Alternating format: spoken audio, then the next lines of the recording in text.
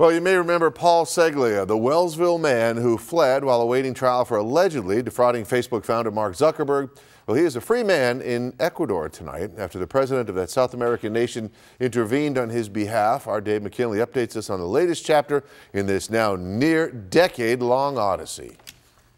Ceglia, who made a living by selling wooden pallets in the southern tier, first made news in 2010 when he filed a lawsuit claiming he gave Mark Zuckerberg $1,000 in startup money when Zuckerberg was a Harvard student launching what would eventually become the multi-billion-dollar social media giant known as Facebook. Ceglia had claimed under the deal he was entitled to half the company. But in 2012, after a judge determined the contract Ceglia produced to support his claim was a fake, Ceglia found himself facing criminal charges of fraud. In 2015, while on home confinement awaiting trial, Ceglia craftily removed his ankle bracelet and attached it to a ceiling fan in his home, which he placed on a timer to simulate movement, and absconded with his family.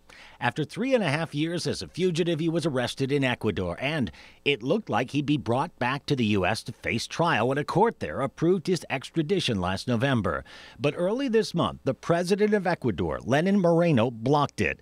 Though an extradition treaty does exist between the two nations, Mr. Moreno noted that the U.S. has denied several of his country's requests for Ecuadorian citizens, and so in a letter to his interior minister instructed, in an exercise of national sovereignty, attending to the principle of reciprocity in public international law, and for humanitarian reasons, I delegate you, Minister, to deny the extradition.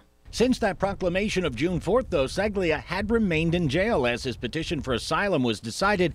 But yesterday, a judge ordered that since extradition to the U.S. was being denied, Ceglia should be released, which he was, with his lawyer by his side, into the waiting arms of his wife and child. Dave McKinley, Channel 2 News.